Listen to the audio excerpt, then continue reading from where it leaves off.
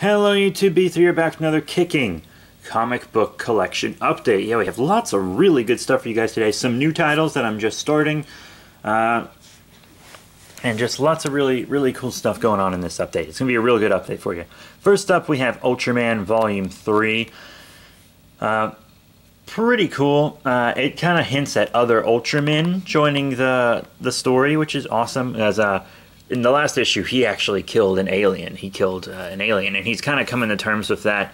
And he's not so much upset that he killed the alien, because he did what he had to do, but he is kind of upset that he has the power to kill. He has to get used to having the power to kill, and he's like, oh man, I'm just afraid that I'll end up using this power irresponsibly, etc., etc.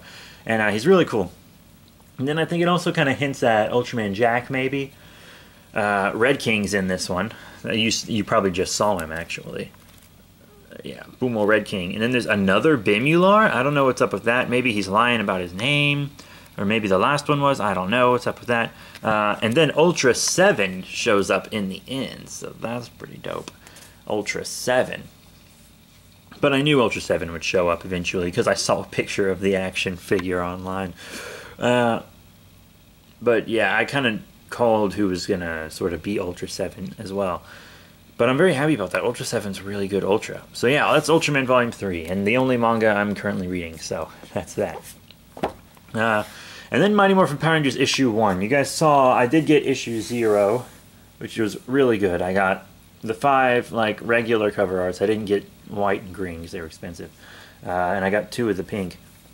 But this might already be one of my new favorite titles. I love Power Rangers, right? I'm a Power Rangers guy. I grew up watching Power Rangers. I collect the action figures. I watch it on Netflix all the time. I love Power Rangers. It's a huge part of my life. And Boom Studios here is just killing it with this new Power Ranger title because I thought it was going to be really campy.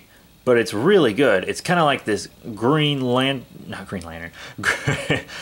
Ranger Year 1 thing, where he's just switched sides and he's kind of coming to terms with everything, but the powers are still sort of inherently evil, so Rita can still influence him a little bit, and she can like talk to him and stuff, but he's trying to ignore her.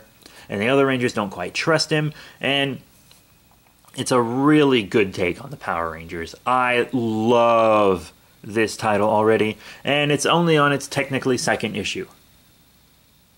I love it. This is a fantastic title.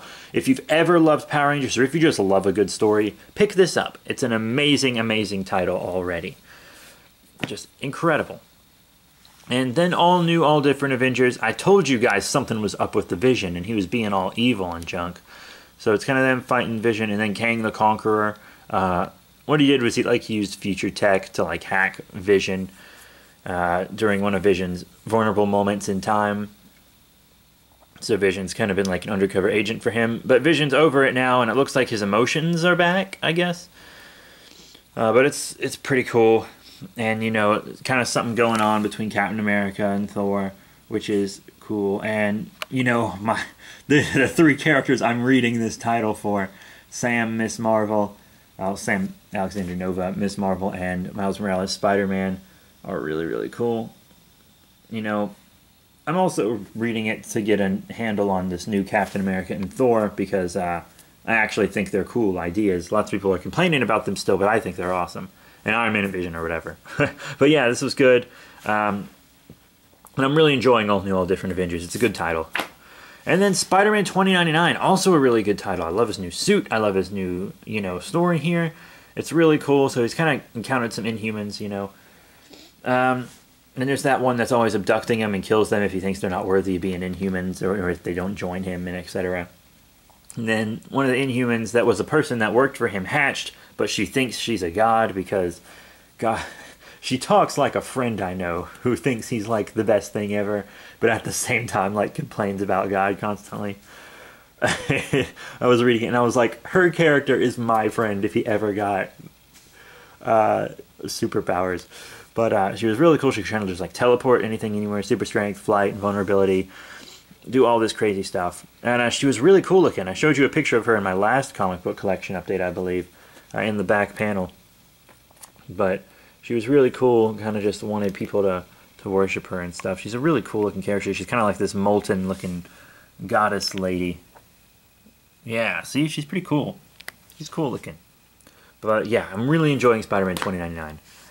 And so there's this comic shop near my apartment. I don't normally go to it because I'm a loyal customer of another comic shop. But, you know, every once in a while I'll go there to, like, grab some back issues or something. Or, like, if I missed an issue and I can't get it at my regular shop, I'll go to the other shop and see if I can find it. And they had a sale on all their, like, Convergence back issues. $1 an issue. So I got a ton of Convergence books. I'm not going to show them all to you at once. I'm kind of going to, like, separate them up and show them to you throughout different updates.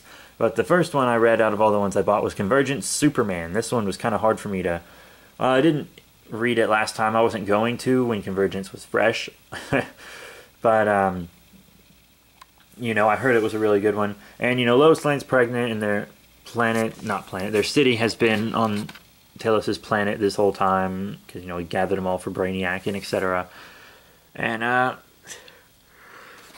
so Superman and Lois Lane are there, and they're married, got a baby coming on the way. And they're fighting against the Flashpoint universe, which was supposed to kind of fade out of existence after Barry Allen rewrote the timeline, but it turns out he just splintered the timeline, and the Flashpoint people continued to exist anyways. And they ended up fighting the Superman here. And this is a really good version of Superman, one that most people would prefer, honestly. But yes, it's really cool. So I got both issues of that, and in this one he actually delivers their baby in Flashpoint Batman's Batcave. So you got Thomas Wayne Batman up there just chilling. But yeah, I really like Thomas Wayne Batman in both Flashpoint and also Earth 2. And speaking of Earth 2, blammo! Earth 2 World's End, Volume 2. So this was like a weekly series for Earth 2. And the thing is, this happens at the same time as the Earth 2 comics. Towards the end of that Earth 2 run. Which is fine. And then there's a current like Earth 2 going on right now. I think it's called Earth 2 Society or something. And then they're going to have a rebirth for Earth 2 as well, I believe. But I'm really enjoying Earth 2. I thought that Mattel was going to give us a figure of this Superman, but it's actually President Superman. Even though I would like Mattel to make all these Earth 2 heroes, including, you know, Dr. Fate. Dr. Fate, Hawkgirl, Superman, Flash, Thomas Wayne Batman, Alan Scott Green Lantern, and Power Girl would be cool too. I would actually like a Power Girl figure of her with the House of L symbol on. Because I already have a Power Girl with, you know, the boobage. So I'd really like the one with the House of L symbol to go with all these. And a Huntress. A Huntress would be great. I don't need like Sandman or Atom Smasher or Red Arrow or anything. But, yeah, so this is pretty cool. They fought Darkseid and everything. Mattel's New 52 Darkseid blue dumb figure. But we're getting a DC Icons of him, so it's okay. I'm mostly going to talk about action figures in this comic book update. But whatever. Yeah, there was lots of cool stuff in this graphic novel. It's pretty big. It's a thick one. Got it at Barnes & Noble just because I couldn't wait to read it.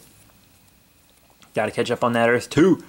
Yeah, I like it. I like alternate dimension stories because lots of the time they're kind of an anything goes story. You know? You can kind of do anything you want because there's, you know, an alternate dimension. And I think that's really cool.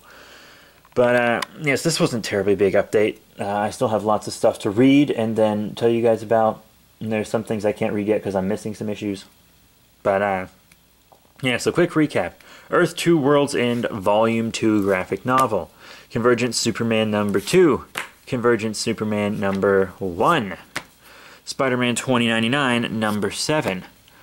All New, All Different Avengers number 6. Mighty Morphin Power Rangers number 1. And also Odoroman Volume 3. So, yeah, I'm very, very excited about all these titles. They're really, really good. I'm mostly excited currently about, from the ones you just saw, I'm mostly excited with Ultraman and Power Rangers there, the Toku titles. Tokusatsu, it's life. But, yeah, so if you want to see more comic book collection updates, be sure to rate, comment, and subscribe. There's action figure stuff and lots of other cool stuff on this channel, too. If you want to check out gaming stuff, check out Super Friends Benefits channel. It's our gaming channel where we do V3 gaming and stuff. And we're going to start doing Pokemon stuff again. I know lots of my viewers like Pokemon, so I'm going to start doing Pokemon stuff again. I And then you have the Slender Happening, which is our Horror Drama Suspense channel, and Godzilla and Gigan, which is kind of our action figure channel. We do lots of action figure reviews and stuff on there, including Power Rangers and DC, Marvel, you know, all the cool stuff that you saw here today, Ultraman included. So that's it. Thank you all once again. As I said, rate, comment, subscribe, and I'll see you all later.